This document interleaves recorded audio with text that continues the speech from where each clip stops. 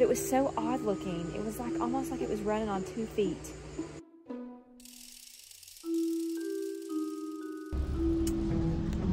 Good morning, hope you guys are having a great day. So I am not at home, as you guys can see. I am headed in to see the ENT. It's kind of like a follow-up from where I had lost my hearing again, had all those annoying symptoms. Thank the Lord, I'm feeling better. The medicine seemed to help, and I've got my hearing back. So I'm gonna go in just for a checkup. So I got back from the doctor. I had a good report from my doctor. My ear looked good. Of course, it wasn't really anything they could see inside because it's kind of basically an inner ear disorder. But not having any symptoms today, everything's good. He said it's just kind of a waiting game at this point, just to watch and see how it does, because it's behaving like Meniere's disease or a variant of it at this point, because I don't have the vertigo. Hoping and praying that I don't get it, but that's in God's hands. And he said that I could continue to try to do a low sodium diet. I could take a diuretic and see if that helps prevent these attacks. And if it doesn't, he gave me options that there are other things I can take, other things I can do. If it develops into the vertigo, there's other types of avenues, and he was willing to do those things and just try to help preserve my hearing the best I can, as long as I can, and hopefully maybe it won't happen again. I don't know. It's just so, there's so many variables and so unknown at this point. So I'm gonna try not to stress about it. I'm gonna leave it in the Lord's hands, and we'll take it day by day. All right, so I have chores I've got to do today around here. I've got to get some stuff done so I can start cooking these tomatoes up and getting them in jars. Molly's got to have a haircut. She has been in need of one for a bit, so we're gonna get to that today. You know, I've been down to the garden picking tomatoes. We just got done eating dinner, and I had to show you this massive tomato that I found down there. Look at this thing. It's huge. I need to take it up to the house and weigh it. I bet it's at least 2 pounds.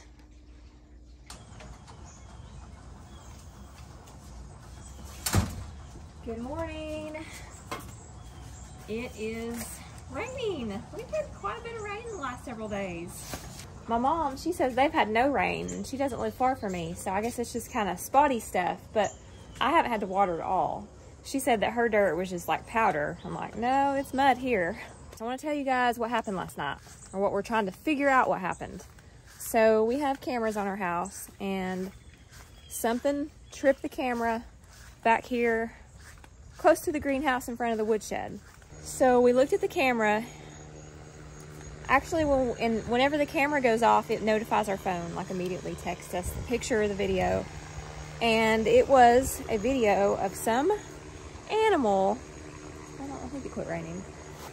It was a video of an animal coming through here, or something coming through here.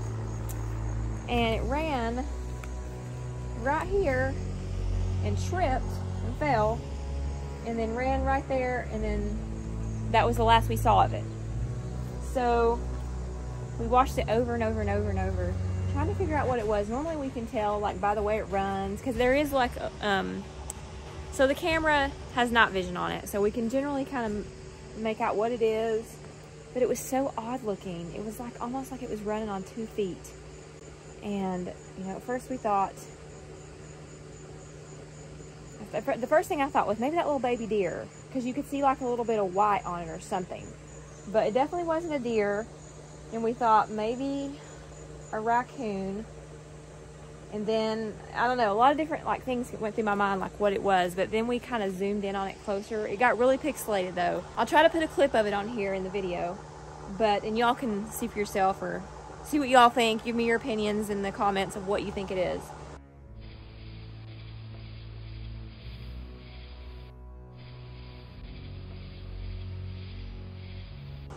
But it's almost like maybe that it went through, I don't know if it went back through there. I'll show you. I don't know if it went back through there and is like living back there inside the woodshed. I don't know. That's a little creepy. But my husband said, actually, so I said to my husband, I said, it almost looks like a monkey or something. And he's like, oh my gosh, I thought the same thing. So Seth came downstairs and I showed it to him, and he's like, that looks like a monkey. So I don't know, a baby Bigfoot or something. What do y'all think it is? It's super weird. I swear it looks like something on 2 feet. But, so we're gonna keep monitoring the situation, and maybe we'll like stake out down here in the greenhouse and see if we can see it run through here. It was like it happened at midnight. So, I don't know. Weird. Maybe I could put like a trail cam out or something.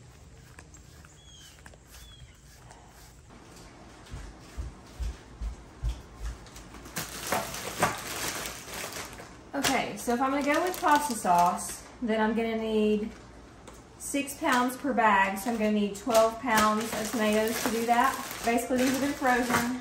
So I'm gonna go ahead and thaw them out in some hot water. And then I'm gonna run them through this old food mill. And then I actually strain my tomatoes even more so through one of these because I really like a creamy sauce without any seeds whatsoever. And that's what I'm gonna do. Now, if I were using fresh tomatoes, then all I would do is have to put them in here. I wouldn't have to, because this was a fresh one under my house, and I wouldn't have to run them in the hot water, but because these have already been frozen, I'm gonna have to soften them up. If you've got some that you're picking and you're gonna go ahead and make salsa right away, then you just go ahead and put them in here. So this was the tomato that I had just gotten out of the garden, and obviously there you see the sauce.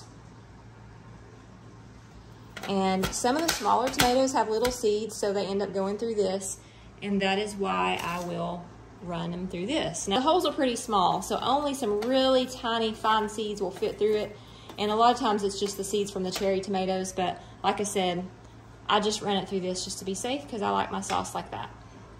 This was a huge tomato I picked last night, and I was curious on how much it was gonna weigh, so let's check it out and see. 1 pound, 7.2 ounces. Y'all had a 2-pounder last year, so I'm gonna keep looking to see what the biggest one I can find. I know there's some down there on the vine that are quite large, but they're still green. This was the one tomato that I food milled, and this is the skins left.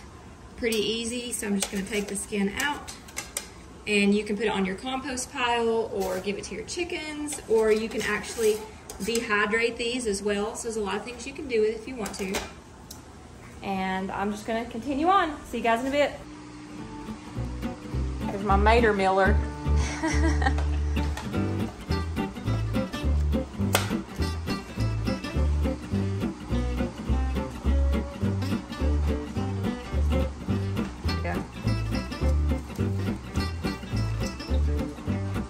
Okay, so I've got all the tomatoes put through the mill, and I'm gonna do one extra step and strain them a little bit more, but it looks pretty good. We're just gonna run them through and get all of the seeds. Most of the seeds were left behind in the food mill, but there's a few little ones, probably not enough to make a difference, but I'm gonna go ahead and run it through anyways. And I got quite a bit of sauce from those tomatoes. It was about 12 pounds of tomatoes. Y'all, check out what I found. I found my trail cam. I didn't think it still worked, but apparently it just had some bad batteries in it. So we're gonna put it out tonight, and we're gonna try to catch this unknown creature. It's raining again. No water in the garden or the beans today. I've run everything through this little sifter right here and got all the extra seeds out that were stuck in there, and not a whole lot, but enough to make a difference for me, so that's what was left over. And the rains have picked up. It is coming down.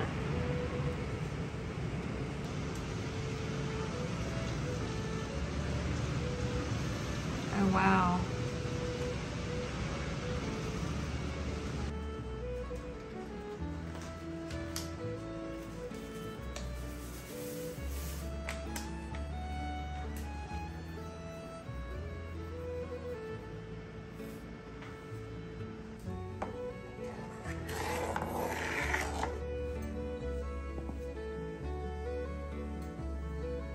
Finally got the sauce cooked. We're gonna go ahead and put it in the jars.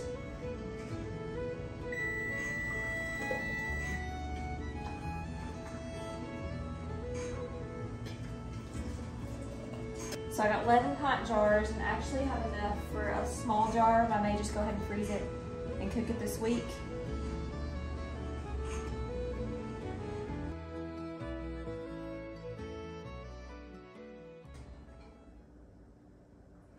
going to use one of my Tatler lids.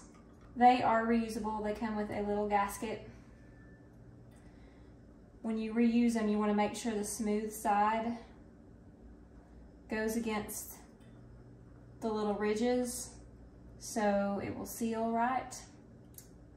Now I have had some fails on these. These you have to kind of do a little bit more, you have to be a little bit more exact when you do these, just because there's a specific way they go on and are tightened. These are tightened much looser than the ball canning lids. Basically you put them on, make sure it's straightened, and when it starts spinning, that's it. And when you get them out of the canner, you have to tighten these rings up as tight as you can by hand and then take them off the next day after they're cooled. These, of course, you don't do that. You just do them the old-fashioned way.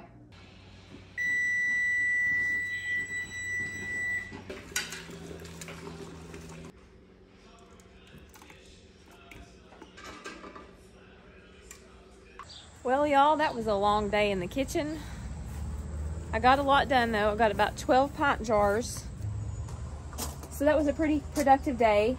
I'm gonna go down and pick some more tomatoes. We're gonna check the chickens, and then I'm gonna come up here and water some stuff in my greenhouse, and then we're gonna put our trail cam up. We're gonna try to find a good spot for it tonight. Y'all, the guys are out there to put the trail cam up. Let's go see what they're doing. What do y'all think? Where are you putting it? Well, that's where it was last night, where we saw it on the camera, like right there. You think it went back in the woods somewhere? Yeah, probably. I said I need to get me a GoPro and like get it, put it on like a stick or something, and put it like back through here. We can see if there's something back there.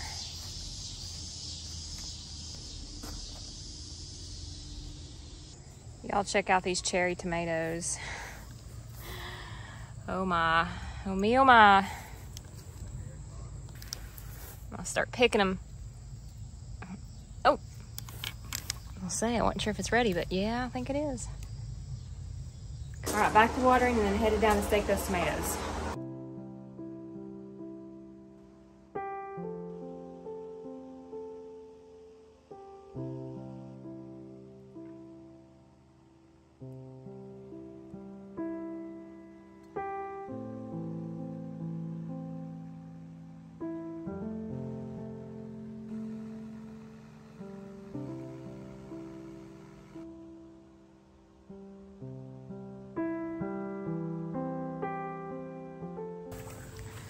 All right, we're headed down here to check out these tomatoes that had fallen. We had a pretty good storm here earlier today.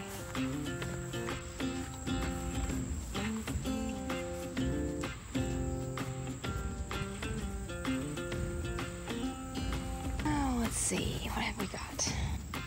I should have brought a basket in here. I did not do that. Why did I not? Yeah, I'm gonna have to go get a bucket. Tomatoes are gonna be the death of me. Do what? My fault. You told me to grow all these. 75 tomatoes. Nuh-uh, 60. And then plus the ones that come up on their own, I couldn't control that. Okay, we're back. Ooh, ew, I just stepped on one, it squashed. Made a squishy noise. Okay, what is in here? Oh, let's get that one off. Some of my, oh, that's good. Okay, come on.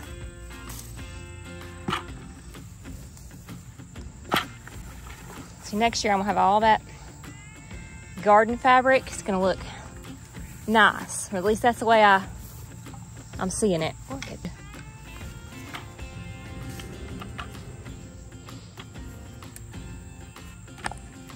Let me see it. It's a big one. I think it's bigger than the one I got. Here, you can grab it for me. Oh wow, look at that. Oh my gosh, that thing's huge. I've looked at so many tomatoes today. Maybe that's why I overlooked it, because I'm just